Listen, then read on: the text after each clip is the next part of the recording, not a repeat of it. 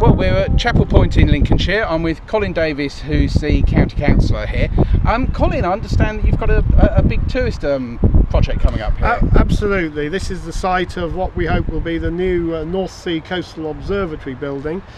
We've got planning permission already sorted out for it.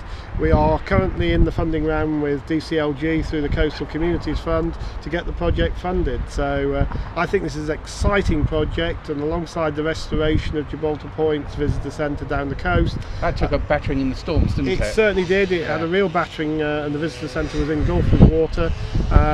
So this is part of a package of a big bid to Coastal Communities Fund, and we think this will be a jewel in the crown. It will be the gateway to the new coastal country park, which the County Council is developing just north of here.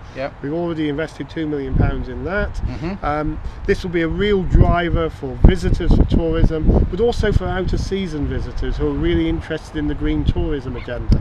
This is a massive coastline in terms of bird watching.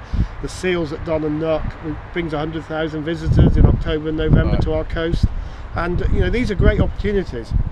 Coastal tourism is worth £500 million a year to the national economy. Is it really? Absolutely. And I know that, of course, the A46 coming up has been dual carriageway now all the way up past Newark and so on. Are you finding that's having an impact? Absolutely. Investing in good infrastructure is an incredibly important thing that government can do, and in the future they need to do more of that, because it really is bringing more visitors to the coast. It's going to double the value of our tourism in the next 20 years. So this coastline will contribute £1 billion to UK PLC. So it is a sensible investment. Big schemes for infrastructure that deliver real benefits locally. Fantastic. Well, I'll tell you what, when it's all been built, presumably it's been another 2 or 3 years' time, I'll come back and we'll stand here and we'll talk about how it's going on, okay? Absolutely. I look forward to treating you to a nice meal in the new visitor centre. Fantastic. That's very kind. Thank you very much, Colin. Thank you.